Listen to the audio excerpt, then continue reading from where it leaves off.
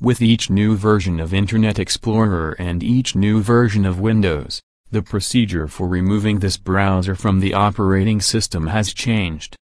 For example, when Internet Explorer 9 was launched, it was distributed as an update for Windows and you could remove it from the list of installed updates. Today, we have Internet Explorer 11 and removing it involves a very different process.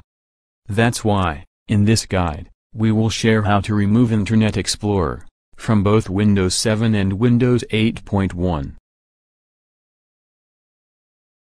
Internet Explorer cannot be found in Programs and Features.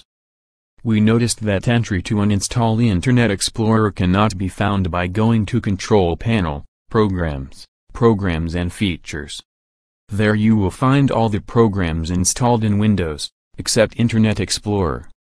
That's because, after the latest versions of Windows and Internet Explorer were made available, Microsoft started to classify this browser as a Windows feature.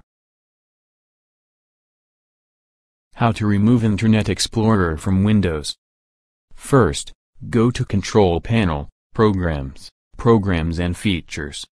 Then, in the column on the left, click or tap Turn Windows Features on or off.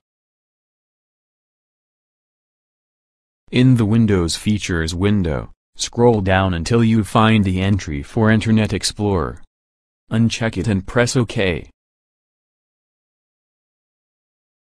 You are warned that turning off Internet Explorer might affect other Windows features and programs installed on your computer, including default settings. Click or tap Yes to continue. You are back to the Windows Features window, where the entry for Internet Explorer is unchecked. Press OK. Windows takes a while to make the necessary changes. When done, you are informed that Windows needs to reboot your PC. Close any unsaved work and click or tap Restart now. Thanks for watching.